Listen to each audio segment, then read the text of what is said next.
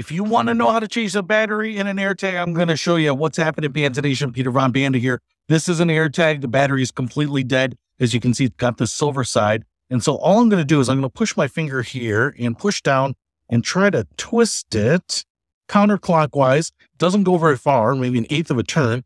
And then this will come up. And now what you can see here is that we have a battery in there. Positive side up, it says a CR2032. So you're going to want to make sure that you get a new battery here first. And then you're going to put that in and should fit just like that. And now you're going to put this back in here. You can see the little tabs right there. They'll fit into those slots. And so you're just going to drop that in so they line up. And then you're going to push down and then twist, basically an eighth of a turn back. And we should get a little chime suggesting that the new battery is in and active. It sounded like ding.